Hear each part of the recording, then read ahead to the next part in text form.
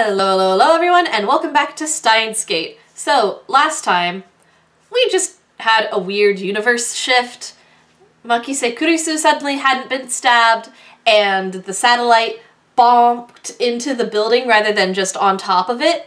And so, my theory on that is, like, previously, like, there must have been a version of Okarin that had tried to warn Makise about what was going to happen to her. And so the reason for the weird universe jump is that other Okarin succeeded somehow, or some version of Okarin succeeded. I know there's time travel in this, but whatever. Some Okarin succeeded, universe jumped, and now we're in the weird space. So, and now he's just finished talking to Alpaca Man, which is us, weirdly enough. I'm baffled. Same. Did the whole hour since the beginning of Nakabashi's presentation really happen? I check online for any news. The net is buzzing about the mysterious machine that crashed into Radio Kaikon. To TV added to tips. All of the major stations in Tokyo, even To TV, are running special bulletins about it. Fortunately, it doesn't look like anyone was hurt, but Chuodori is still closed off. Akihabara Station is jammed with reporters and curious onlookers. Nobody has mentioned anything about the disappearance of thousands of people from Akiba streets, nor about Makise Kurisu's murder. It's all a mystery. A mystery?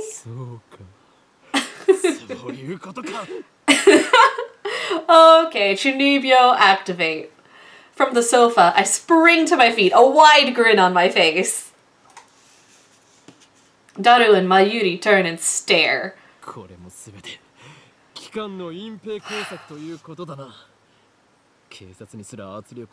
Honey.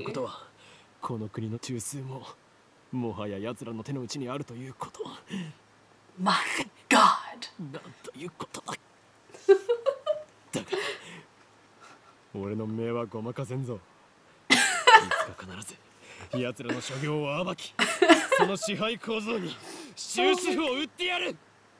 Honey, no. That's not what's going on. Unless it is, which would be an awesome twist.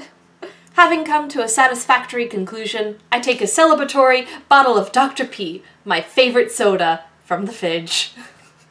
You and everyone else in my town. The lab has no air conditioning. Ice-cold drinks are essential.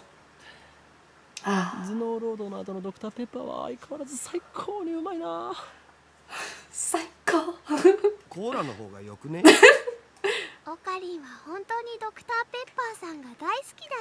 Oh, she calls it Dr. Pepper-san. Oh, that's adorable.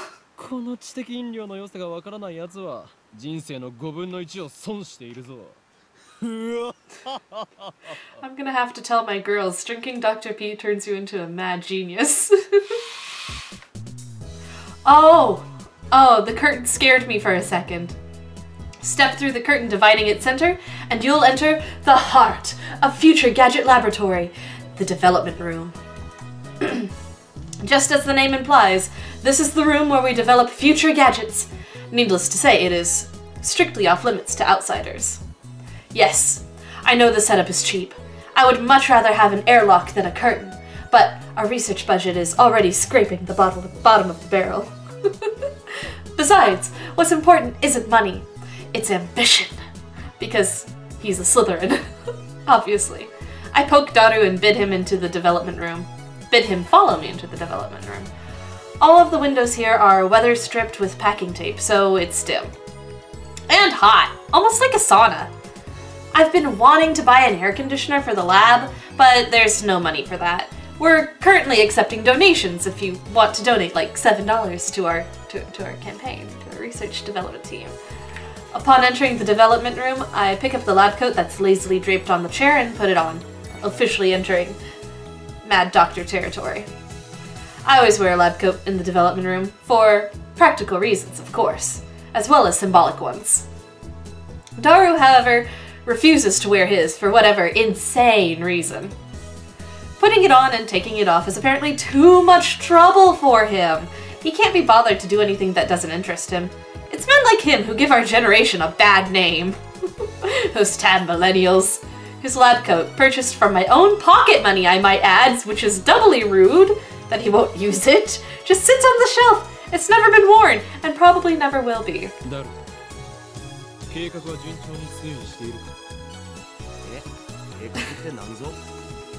Daughter gives me a blank look. I sigh and turn his attention to the table in the middle of the room. Microwave oven, to tips. Sitting majestically on top of the table is a commercial-grade microwave oven. It's significantly larger than the newer home models.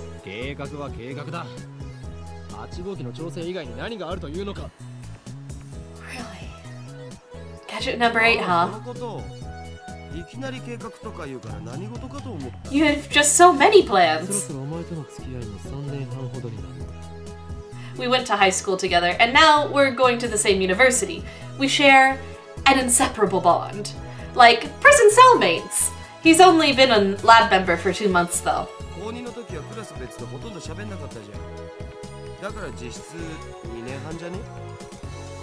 Details, details. Keep on the level, man. Awkward silence. Except for the cheerful music in the background.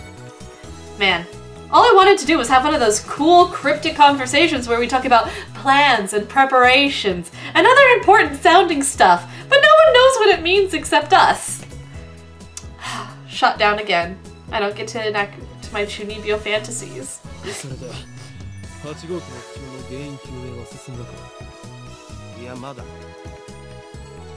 Huh. So far, the Future Gadget Laboratory has completed a total of 8 inventions.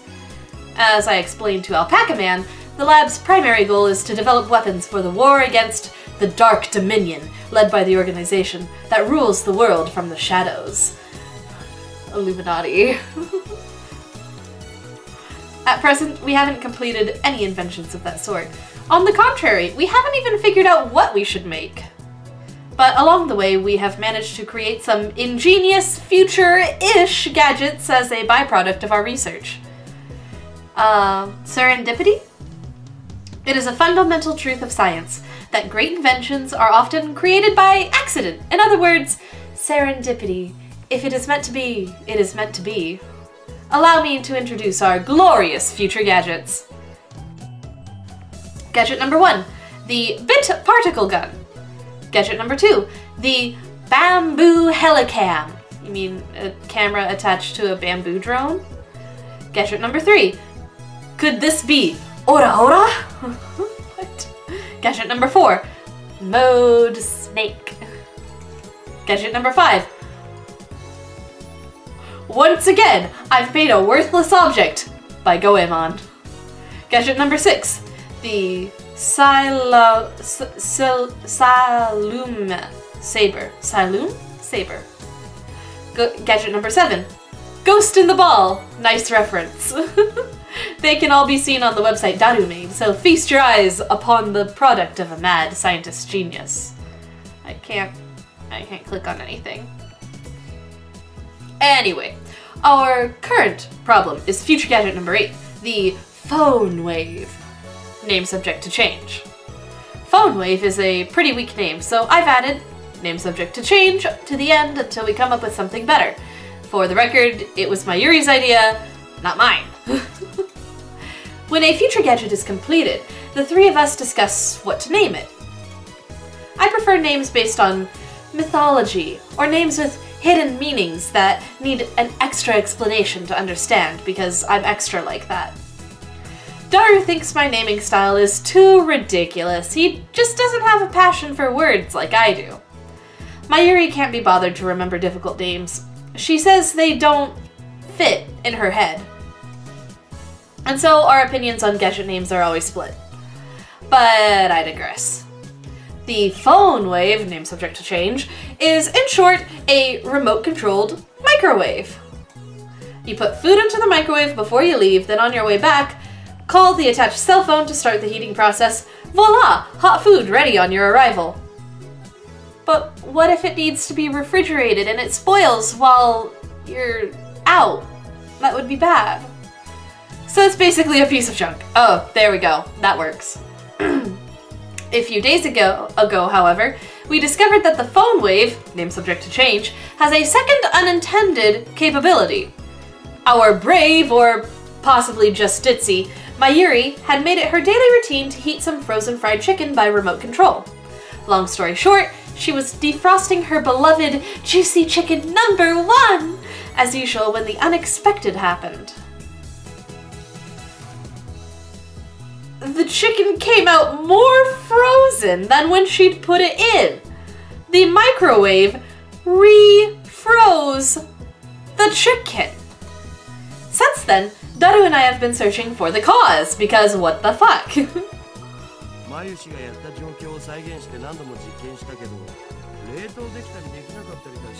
Huh. Yeah, I imagine it did. Aww. What if they had turned back time? Daru, now looking completely fed up with the heat, starts fanning himself with his shirt. I know what he means by really weird. Let's see if we can't make it happen again. Bring forth the bananas! Aww.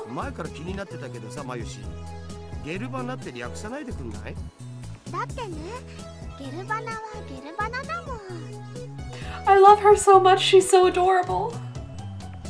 I take the bananas from Mayuri and stick the whole bunch in the phone wave, name subject to change.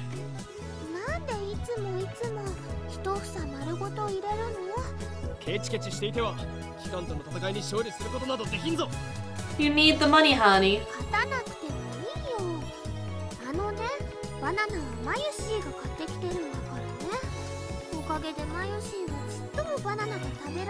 Buy her bananas, Ocarine! But why next time? Why can't you do just one banana now? But I had already put the whole bunch in, so I ignore her hungry complaints. You jerk. The phone wave, name subject to change, is simple to use. It's a microwave with a phone taped on. The number is already in my address book. I just need to call the phone wave. Now, where did I put my phone? I check my pants and my coat pockets. No, where did I put my phone? I check my pants and my coat pockets. Now, where did I put my phone? I check my pants and my coat pockets. Okay. Move the cursor to the right or press P to bring up the phone and call the phone wave. So we get a mechanic. Okay. There we go. Alright, so we found the phone. Open mailbox, connect to network, address book, phone wave, transmit call. Yay, we have mechanics! I'm connected.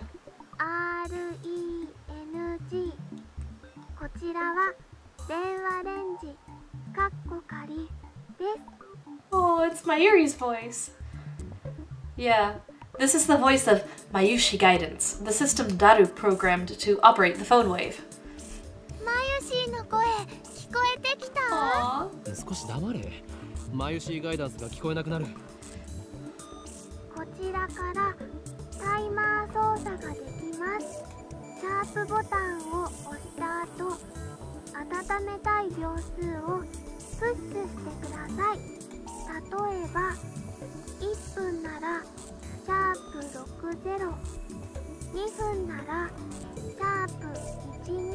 Yeah, so just enter the number of seconds.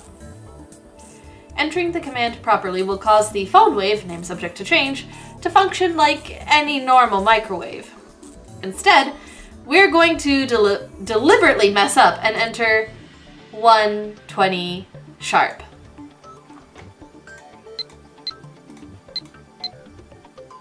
That should do it. This method was originally a simple mistake on Mayuri's part, but it somehow starts the freezing process. The phone wave, name subject to change, comes to life. The turntable begins to rotate. Backwards. Ah! It is! I never noticed that. Hun's rule? Alright, that sounds important. No, that's important. Aww. The three of us wait and stare at the spinning bananas. After 20 seconds pass, the microwave chimes. Mayuri takes the bananas out.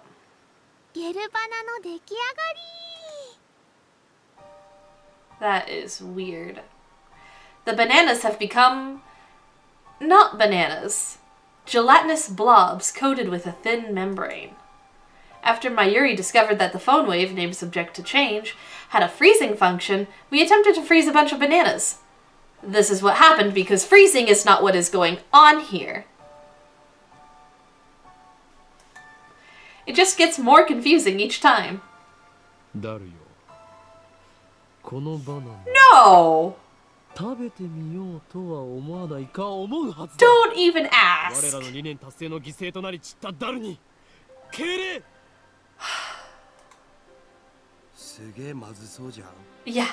Yeah, I would touch one with a 10-foot pole.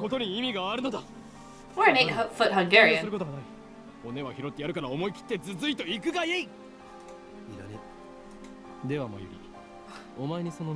No! Stop it!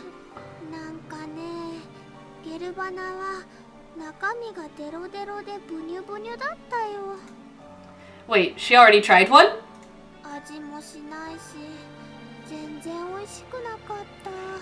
Don't eat the gel bananas, baby! It's a bad idea!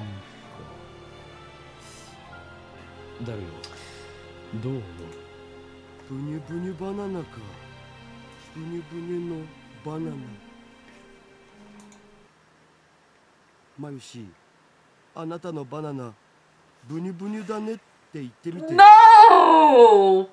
Daru, no!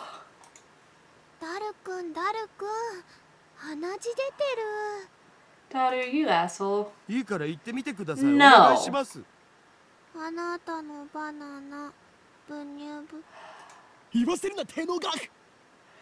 Thank you.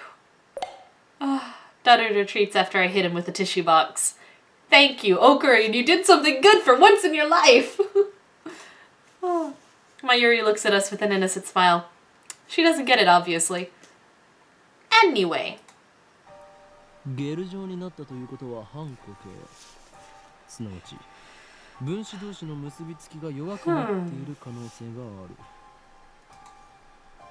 What could have partially liquefied the bananas?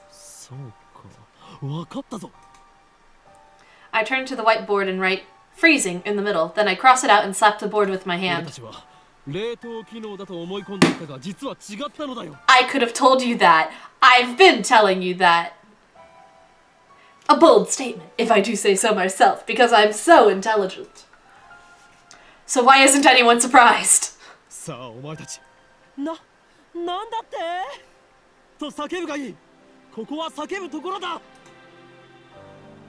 Their reactions are pathetically weak.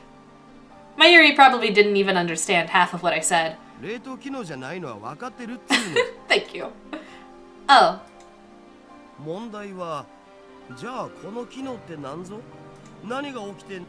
Yeah.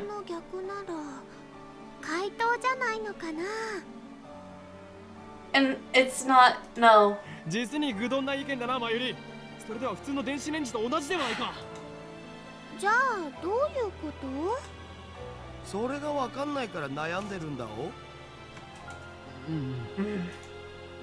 He's right.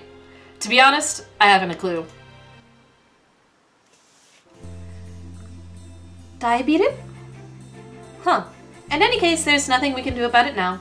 It's time for Daru and I to head to Daibiru. And so, on that note, we will head to Daibiru in the next episode. Thank you guys for watching, and I'll see you then, so bye-bye!